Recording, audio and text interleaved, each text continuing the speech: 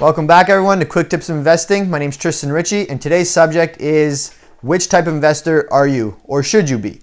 So there's two types. There's equity investor and cash flow.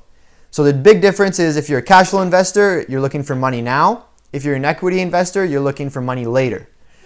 So being a cash flow investor like myself, I'm starting a new career, so I wanted the extra security, the extra income just in case, just to pay bills and everything, or just save up for the next investment. So I looked for the money now. So this means all the money that you make, all the profits, you save for yourself, you put it in your bank, you save it up. But the problem is you have to pay tax on that. So if you already have a job and you're just trying to supplement your income with a rental property, then you're going to get taxed. You might go into a higher tax bracket and you'll get taxed on all the profits you make off that rental income. On the other hand, there's an equity investor. So they don't get taxed. Their goal is to have zero net income at the end of the year. So if you don't make any money, then you don't get taxed on it. But the flip side is you use all the money that you would have as profits to raise the value of your home.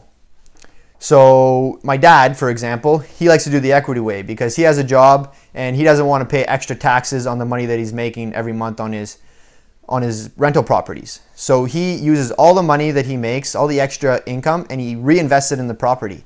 Upgrades to the kitchen, floors, bathrooms, so you stay with the times. If you have a home, everyone thinks that it goes up in value all the time. They're known to, it increases with inflation or whatever, but it only increases if you're doing the upgrades to keep it up with all the other homes, the new homes that are built. If it's an ugly home, you never do any upgrades, it won't go up in value.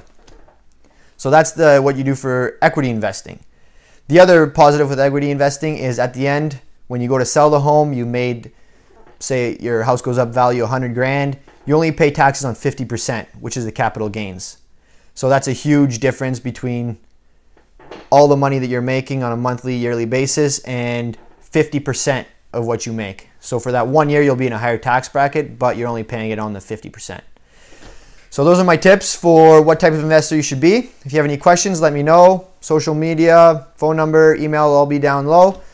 And please let me know if you have any questions. Thank you for listening.